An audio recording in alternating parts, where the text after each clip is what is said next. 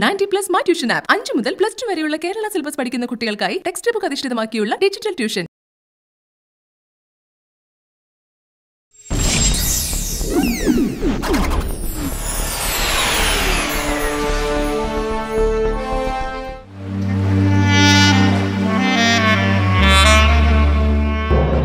അബൂട്ടി ചെയ്ത നീചമായ പ്രവൃത്തികൾ CA സുഭാഷ് ചന്ദ്രനോട് പറയുന്ന സച്ചിക്ക് ഓർമ്മ കിട്ടിയ വിവരം തൽക്കാലം മറ്റാരും അറിയണ്ട എന്ന് അന്നയെയും കലേഷിനെയും അറിയിക്കുന്ന സുഭാഷ് ചന്ദ്രൻ. കേസിന് ബലമായി സച്ചിയുടെ ഫിറ്റ്നസ് സർട്ടിഫിക്കറ്റ് നൽകാമെന്ന് ഡോക്ടർ പറയുന്നു. ആശുപത്രിയിൽ നിന്നും സച്ചിയെ ഡിസ്ചാർജ് ചെയ്ത് തുരുത്തിലെത്തിക്കുന്നു. സച്ചിക്ക് ഓർമ്മ കിട്ടിയ വിവരം രഹസ്യമായി സൂക്ഷിക്കണമെന്ന് ആശാനോട് പറയുന്ന മണിച്ചി. മണിക്കുട്ടി, ഇനി പറയുന്ന കാര്യങ്ങൾ ശ്രദ്ധയോടെ കേൾക്കുക. പറഞ്ഞു സർ. നമ്മളിപ്പോൾ തുടങ്ങാൻ പോകുന്നത് ഒരു രഹസ്യാന്വേഷണമാണ്. ഡിപ്പാർട്ട്മെൻറ്റിൻ്റെ അറിവോടെയാണ് ചെയ്യുന്നത്. SI സതീഷിനെയോ മറ്റാൾക്കാരെയോ പാരലായി നടക്കുന്ന ഈ മൂവ്മെൻ്റ് അറിയിക്കുന്നില്ല. എന്നുവെച്ചാൽ പോലീസിൻ്റെ പകുതി ജോലി മണിക്കുട്ടിയും നിങ്ങളെല്ലാവരും കൂടി ചെയ്യണം. ചെയ്യാം സാർ. എന്താ വേണ്ടതെന്ന് വെച്ചാൽ സാറ് പറഞ്ഞാൽ മതി. SP സാറിനെ മാത്രമേ വിവരം അറിയിച്ചിട്ടുണ്ട്. സാറിൻ്റെ അറിവോടെ ഇൻവെസ്റ്റിഗേഷൻ. ഇത് ഉറപ്പായും സക്സസ് ആവുമെന്നാണ് സാറ് പറയുന്നത്. അതുകൊണ്ട് ഈ അബൂട്ടിയും സച്ചിയും തമ്മിലുള്ള ഫ്രണ്ട്ഷിപ്പ് നമ്മൾ യൂട്ടിലൈസ് ചെയ്യാൻ പോവാം. ഇനി ഞാൻ പറയുന്നത് ശ്രദ്ധയോടുകൂടി കേൾക്കുക. പറയൂ സർ.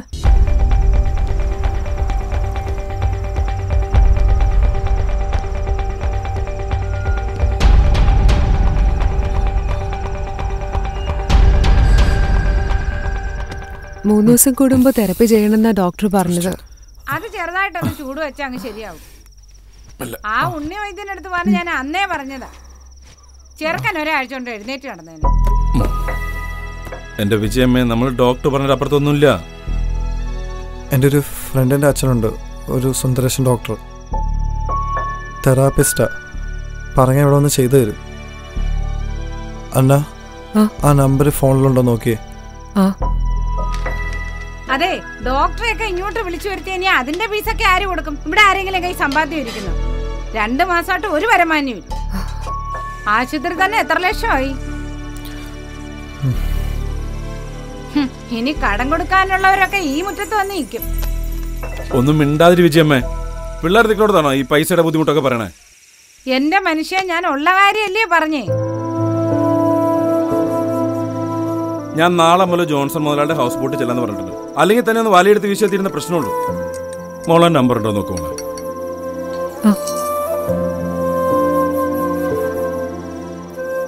മോളെ, അച്ഛനെ വണ്ടി ഡ്രസ്സൊക്കെ ഒന്ന് മാറ്റാം. ഹോസ്പിറ്റലൊക്കെ ഇട്ട് മുഷിഞ്ഞല്ലേ. അത് കുഴപ്പമില്ല, ഞാൻ ചെയ്തോളാം അച്ഛാ. എന്തായാലും എന്റെ ഡ്രസ്സൊക്കെ അപ്പുറത്ത് ഇങ്ങോട്ട് കൊണ്ടുവരണം. അച്ഛൻ എന്റെ സോഫയിലൊന്നും കിടക്കാൻ നിൽക്കണ്ട. അച്ഛനതൊന്നും വലിയ വിഷയമല്ല മക്കളെ. അച്ഛൻ എവിടെ വെള്ളം കിടന്നോളാം. ഇത്രയും കാലം തന്തയും മോനും ഒരു മുറിയിലായിരുന്നു ഉറക്കം. ഇനി ഇപ്പൊ കണിമോളും കൂടെ വന്നു കഴിഞ്ഞാൽ ഒരാള് വെളിയില. എന്റെ വിജയമ്മേ, ഞാൻ ആ സോഫയിൽ അങ്ങനെ കിടന്നോളാം. കനിമോൾ അല്ലെങ്കിൽ അപ്പുറത്തെ മനുഷ്യരുടെ ഇല്ലേ കിടക്കാറ്. മേളിലോട്ടൊരു മുറിയും കൂടെ കെട്ടാൻ ഞാൻ കുറെ നാളായിട്ട് പറയുന്ന. ആര് കേൾക്കാനാ? എന്റെ വിജയമ്മേ, അത് നോക്കാം. മനസ്സമാധാനതാ. അപ്പൊ ഞാനാ മനസ്സമാധാനം കൊടുക്കാത്ത.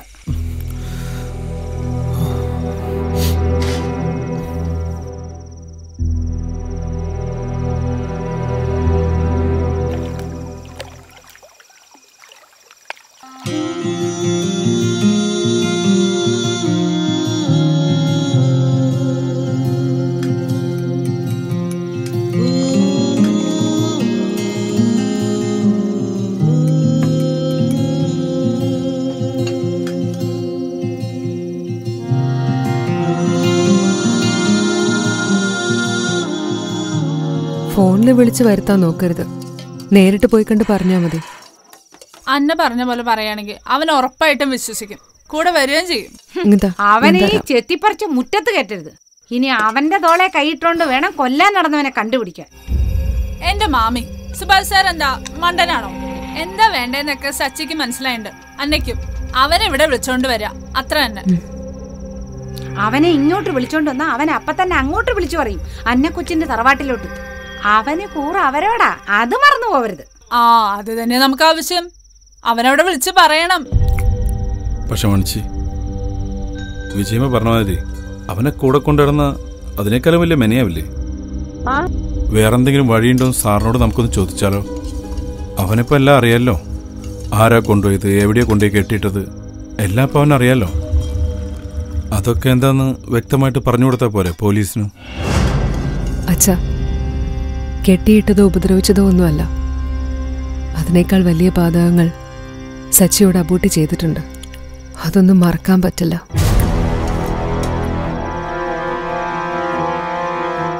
സുഭാഷ് സാറിന്റെ അടുത്ത് സച്ചി എല്ലാം തുറന്നു പറഞ്ഞിട്ടുണ്ട്.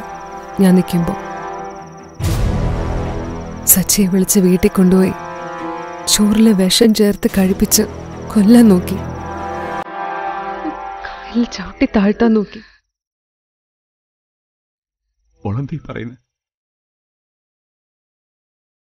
അബൂട്ടിയോ? ആച്ചാ. എന്നിട്ട് സച്ചിയുടെ തലയിൽ കമ്പിപ്പാര കൊണ്ട് അടിച്ചിട്ട് മാടം നിർത്തി കൊണ്ട് എറിഞ്ഞു അവനവന്റെ കൂട്ടുകാരും.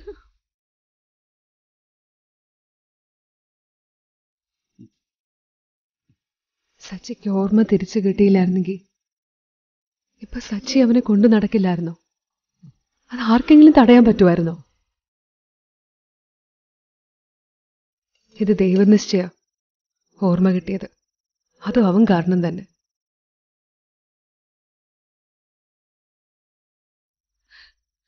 അതുകൊണ്ട് അവനെ കൂടുതൽ ഇരട്ടി സ്നേഹിക്കുകയാണെന്ന് അവന് തോന്നണം.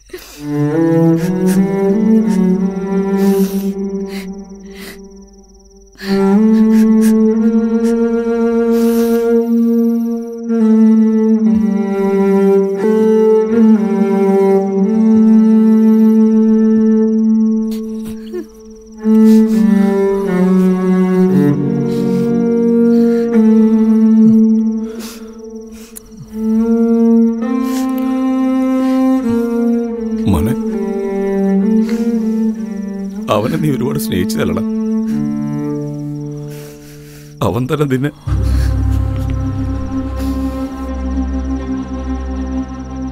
ഞാൻ അവന് എങ്ങനെയാ മോളെ വെറുതെ വിടുന്നു? അച്ഛാ, അവന് കൊടുക്കാനുള്ള ശിക്ഷ നമ്മൾ തന്നെ കൊടുക്കും.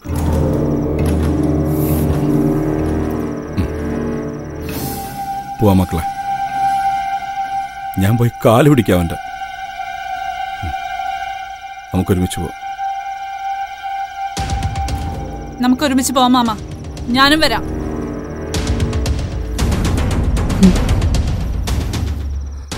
പോവാ മക്കളെ.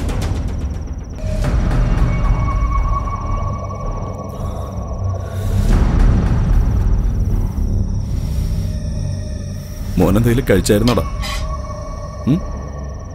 മരുന്ന് കഴിക്കണ്ട.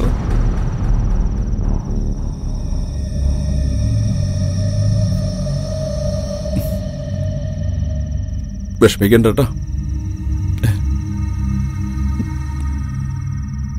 അച്ഛനുണ്ട്.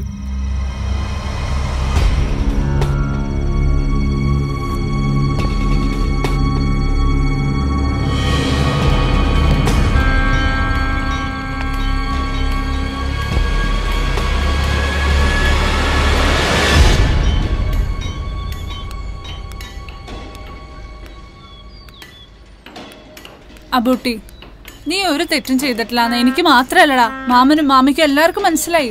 നീ സച്ചിക്കും അന്നയ്ക്കും വേണ്ടിട്ടാ നിന്നിപ്പോ എല്ലാവർക്കും അറിയാടാ. അതൊന്നും ആയിരിക്കില്ല. അന്നയുടെ മനസ്സില് അബൂട്ടി ഇപ്പോഴും തെറ്റുകാരൻ തന്നെ. അല്ലടാ, അന്നയ്ക്കിപ്പൊ നന്നായിട്ട് അറിയാം. അന്ന് എന്നെ സച്ചിൻ ചേർത്ത് ആരൊക്കെയോ കഥ പറഞ്ഞത് കേട്ട് അതും വിശ്വസിച്ചല്ലേ അന്ന പോയത്. റസിയാത്ത പോലും അങ്ങനെയല്ലേ വിചാരിച്ചേ. അത് നിനക്ക് അവൻ എന്തോ താലിമാല വാങ്ങിച്ചെന്ന കാര്യമല്ലേ? അതൊക്കെ എനിക്കറിയാവുന്ന കാര്യമാണ്. എടാ, ശരിക്കും അവൻ എന്നെ ഇഷ്ടമായിരുന്നു. അന്ന് നിനക്കറിയാലോ, എൻ്റെ മനസ്സിലും അത് എവിടെയൊക്കെ ഉണ്ടായിരുന്നു. പക്ഷെ അവൻ അന്നയായിട്ട് അടുപ്പമുണ്ടെന്ന് പറഞ്ഞപ്പോൾ ഞാൻ അവന് വേണ്ടി നിന്നില്ലേ? ഇന്നും അവന് വേണ്ടി നിൽക്കണില്ലേ? അതുപോലെ നീയും അവന് വേണ്ടി നിന്നു. പക്ഷെ പഴി കേട്ടത് മുഴുവൻ നിനക്കും എനിക്കും.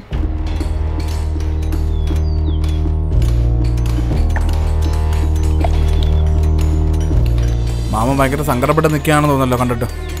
ആടാ, ഇന്നലെ മുതൽ നിന്നോട് വന്ന് ക്ഷമ ചോദിക്കണമെന്ന് പറയാ. അന്ന നിന്നെ തല്ലാൻ വന്നപ്പോ സച്ചി എഴുന്നേറ്റ് വന്ന് അവളെ തല്ലാൻ പോയില്ലേ? അന്ന് ഞങ്ങൾക്ക് എല്ലാവർക്കും മനസ്സിലായി അവന് നിന്നോട് എത്ര സ്നേഹമുണ്ട്. അന്നയ്ക്കും മാമിക്കും മാമനും എല്ലാവർക്കും മനസ്സിലായടാ. അതുകൊണ്ട് ഇനിയുള്ള കാലങ്ങളും പ്രശ്നങ്ങളൊന്നും ഇല്ലാണ്ട് നമുക്ക് ജീവിക്കാടാ. പക്ഷെ മനുഷ്യ സച്ചിയുടെ മനസ്സിൽ അന്നാന്ന് പറഞ്ഞ പെൺകുട്ടി വേറൊരുത്തൻ്റെ ഭാര്യ. അവന് ഈ നടന്ന കാര്യങ്ങൾ ഞാൻ എങ്ങനെയാ പറഞ്ഞ് മനസ്സിലാക്കേണ്ടത്? എന്നിട്ട് എങ്ങനെയാ അവനെ കൊണ്ട് കെട്ടിക്കുന്നത്? എങ്ങനെയാ പറഞ്ഞേ? ഈ ഫോട്ടോസും വീഡിയോസൊക്കെ ഡോക്ടർമാരെ കാണിച്ച് അവന് കുറച്ച് കാര്യങ്ങളൊക്കെ പറഞ്ഞ് മനസ്സിലാക്കിയിട്ടുണ്ട്. 6 വർഷം പുറകിലേക്കുള്ള ഓർമ്മ പോയിന്നല്ലേ ഉള്ളൂ. പക്ഷെ ഇനിയൊരു നല്ല ജീവിതം അവന് തുടങ്ങാവുന്നതേ ഉള്ളൂ. ഡോക്ടർമാർ പറഞ്ഞത് വെച്ചിട്ട് അവനിപ്പോൾ കുറച്ചൊക്കെ കാര്യങ്ങൾ മനസ്സിലായിട്ടുണ്ട്. അപ്പോഴവൻ പറഞ്ഞൊരു കാര്യമുണ്ട്, അബൂട്ടി വന്ന് പറഞ്ഞാൽ അവൻ അന്നെ സ്വീകരിക്കുള്ളൂ എന്ന്. പക്ഷെ ഡോക്ടേഴ്സ് എല്ലാവരോട് പറഞ്ഞ് അന്ന ആരാണെന്നും എന്താണെന്നും ഒക്കെ അവനെ കുറച്ചൊക്കെ പറഞ്ഞ് മനസ്സിലാക്കിയിട്ടുണ്ട്.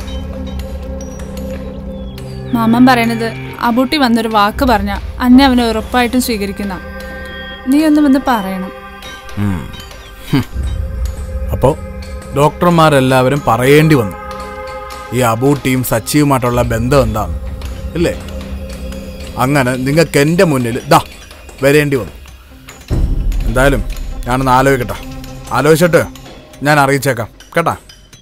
എടാ അങ്ങനെയല്ല, മാമൻ്റെ അടുത്തൊന്ന് വന്ന് സംസാരിക്കുക. ചെല്ല. എനിക്ക് ഒന്നും സംസാരിക്കാനില്ല. എടാ നീ ഒന്ന് സംസാരിക്കുക. ചെല്ല. മാമ മാമ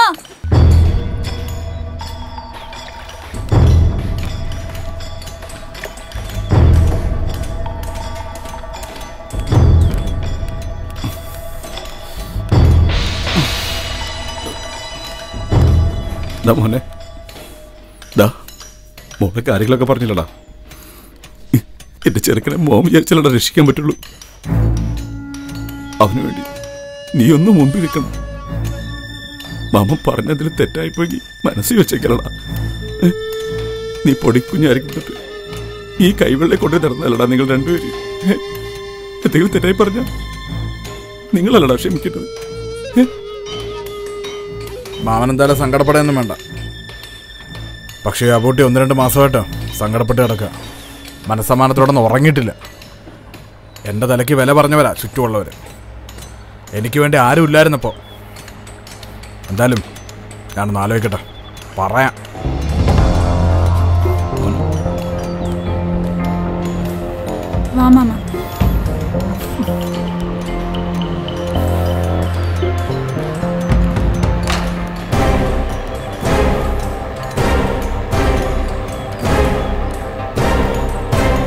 പട്ടി അവൻ്റെ പെട്ടിയിലെ ആദ്യത്തെ ആണിയാ പഠിച്ച് എന്ന് കെട്ടിയിറക്കണമെന്ന് നമ്മളാ തീരുമാനിക്കണം മോളെ.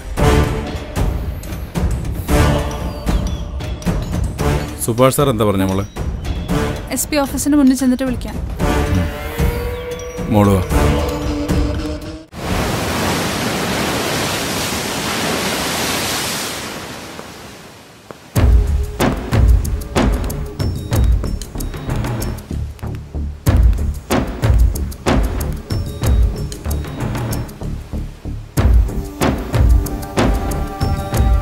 അബൂട്ടി സച്ചിയെ ഹോസ്പിറ്റലിൽ പോയി കണ്ടോ? പിന്നെ വിഷയം ഉണ്ടായിട്ട് പെട്ടെന്ന് അവരവനെ ആശുപത്രി കൊണ്ടുപോയത്. ഞാൻ ചെന്ന് അവനെ ഉപദ്രവിച്ച് കുഴപ്പത്തിലാക്കിയെന്ന് നാട്ടുകാരെ കൊണ്ട് പറയിച്ച സുഭാഷ് ചന്ദ്രൻ അത് ഏറ്റുപിടിക്കുമെന്ന് എനിക്കറിയാം. അതുകൊണ്ട് ഞാനവിടെ നേരെ ഹാർബറിലേക്കാണ് പോയത്. സച്ചി അബൂട്ടിക്ക് വേണ്ടിയല്ലേ അവളെ തല്ലാനിറങ്ങിയത്? അപ്പൊ സച്ചി അന്ന് ഇന്നും ഇവന്റെ കൂട്ടുകാരനാ. ഇവനെ വിട്ടുപോകാൻ സച്ചിക്ക് പറ്റില്ല എന്ന് ഉറപ്പായി. അതിപ്പോ കലേശനും ബോധ്യപ്പെട്ടു, അന്നയ്ക്കും മനസ്സിലായി, ബാക്കി എല്ലാവർക്കും മനസ്സിലായി. ഇപ്പൊ ആ ഡോക്ടർക്കും. നീ എന്തു ഈ മണിക്കൂറിയുടെ മുന്നിൽ പറഞ്ഞേക്കുന്നത്? അവരെങ്ങനെയാ നിന്നെ ഇപ്പൊ ഇങ്ങനെ വിശ്വസിച്ചത്?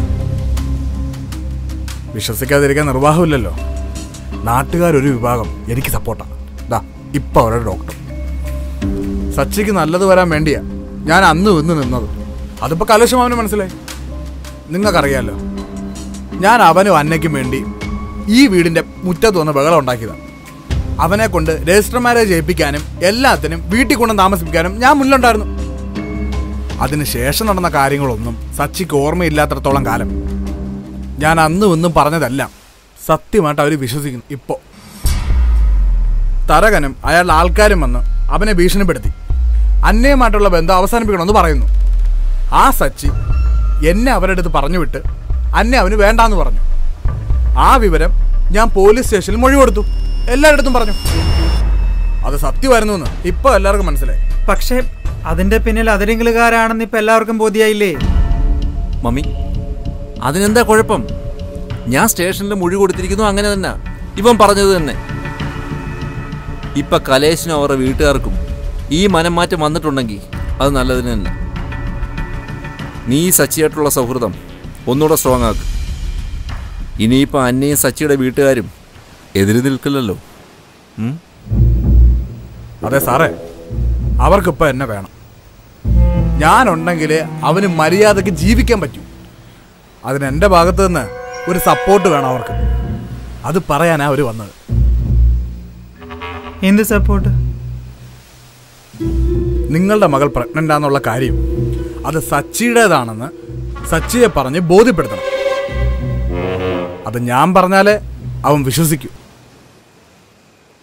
എന്ന് വെച്ചാ അന്നയും സച്ചിയും ഒരുമിച്ച് ജീവിക്കണമെന്ന് അവരാഗ്രഹിക്കുന്നു. ഡോക്ടർ ആ സപ്പോർട്ട് കൊടുത്താ അവരെ വിട്ടത്. അല്ലേലും ഇനി അങ്ങോട്ട് സച്ചിയെ നോക്കാൻ വേറെ ഏത് പെണ്ണ് വരുമെന്നാ? അപ്പൊ ഇതെങ്ങനെയും നടക്കട്ടെ എന്ന് കലേശം മാമനും എല്ലാരും കൂടെ അങ്ങ് വിചാരിച്ചു. എന്നിട്ട് നീ എന്താ പറഞ്ഞേ? ഉറപ്പ് കൊടുത്തോ? മാഡം, ഞാൻ പറഞ്ഞ അവൻ കേൾക്കും, അനുസരിക്കും. എൻ്റെ ഒരു വാക്ക് മതി അന്നയുടെ കഴുത്തിലൊരു താലി വീഴ.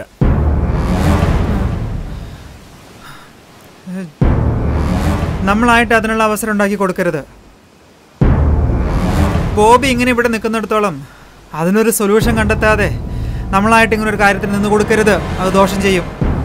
മാത്രമല്ല അതോടെ അന്നയെ നമുക്ക് പൂർണ്ണമായും നഷ്ടപ്പെടുക. അവളെ നമ്മുടെ കുടുംബത്തിൽ തന്നെ നിർത്താനാ ഈ കഷ്ടപ്പാട് മുഴുവൻ സഹിച്ചേ. ഇപ്പം ഈ നിമിഷം വരെ അവൾ ഈ കുടുംബത്തിൽ തിരിച്ചു വരണമെന്നാ നമ്മളെല്ലാവരും ആഗ്രഹിക്കുന്നത്. ആ വാശി വിട്ടുകളയാൻ പറ്റത്തില്ല ജോസ്മോനെ. മമ്മി, ഇനിയിപ്പം നമ്മളെന്തിനാ ഇത്ര വാശി കാണിക്കുന്നത്? എല്ലാം കഴിഞ്ഞ് ഇനി അവളെ പിടിച്ചു വലിച്ച് ഈ ബോബിയുടെ കൊണ്ട് ഏൽപ്പിച്ചിട്ട് എന്താ കാര്യം? അതൊക്കെ ഇനി വലിയ പ്രശ്നമാവും. അവളുടെ ഇഷ്ടത്തിന് ജീവിച്ചോട്ടെ, നമ്മളത് വിട്ടേരെ. അങ്ങനൊരു തീരുമാനം എടുത്താൽ അതെല്ലാവർക്കും നല്ലത്. അവനെ കൊണ്ടും അന്നെ കൊണ്ടും നമ്മുടെ പേരിലുള്ള ഈ കേസ് എല്ലാം ഒഴിവാക്കിയെടുക്കാൻ പറ്റും.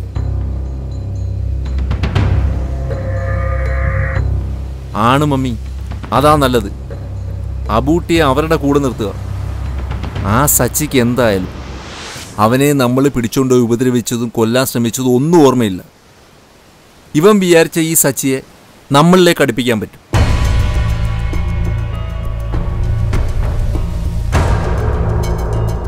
പക്ഷേ മോനെ, അന്ന ഇതിനൊക്കെ നിന്ന് കൊടുക്കുവോ? അവൾക്കറിയാലോ നമ്മളതിൻ്റെ പുറകിലെന്ന്. പോകെ പോകെ സച്ചി ഇത് മനസ്സിലാക്കിയെടുക്കും. ഇല്ല മാഡം, അവനൊന്നും പറഞ്ഞാൽ മനസ്സിലാവത്തില്ല ഒരു കാര്യവും. അവനിപ്പോ ഒരു ജീവച്ഛവം പോലെ. നിങ്ങളുടെ മോൾ അവനെ ശുശ്രൂഷിച്ച് കൊണ്ടുപോകുമ്പോൾ കുറേ കാലം കഴിയുമ്പോൾ അവക്കത് മനസ്സിലാവും. എന്നിട്ട് നമുക്ക് നോക്കാം, അതുപോലെ. പിന്നെ നിങ്ങളുടെ പേരിലുള്ള ഈ കേസ് സച്ചിയെ കൊണ്ടും അന്നയെ കൊണ്ടും പിൻവലിപ്പിക്കുന്ന കാര്യം ഈ അബൂട്ടിയേറ്റു. അന്നയും സച്ചിയും സുഭാഷ് ചന്ദ്രനെ വിളിച്ച് കേസ് വേണ്ടാന്ന് പറഞ്ഞാ അവിടെ തീരും കേസൊക്കെ. അതിനുള്ള വഴിയാ ദൈവം ഈ തുറന്നു തന്നേക്കുന്നത്, അറിയോ?